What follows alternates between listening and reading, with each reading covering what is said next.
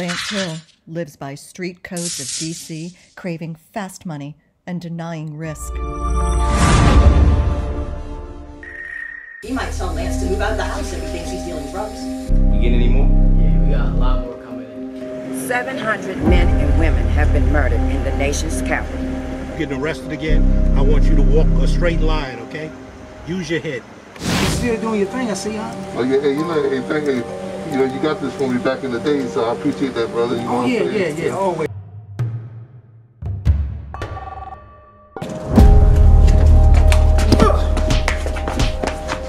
Lay our head right here, huh? We ain't playing that, man. Can't nobody come right here, we taxing them. You hear me? We the landlords right here, you hear me? Hey, shut the fuck up. Empty your pockets. Both of you, empty your motherfucking pockets. You're not gonna get away with this. Your motherfucking pockets. You shit my brother's motherfucking head off. Before, and it's great stuff. It's Colombian or Mexican? Can't tell you that, man. I like bad bitches cause they like bad bitches too. I like hood niggas with a bad attitude. They can never reach young Nick Manitou, even if they had a longitude latitude.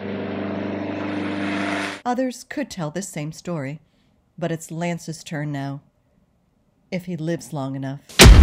Let Lance convince him to get on board. And if he says no, I'll kill him myself. All that pressure got you down. Has your head spinning all around. Yeah!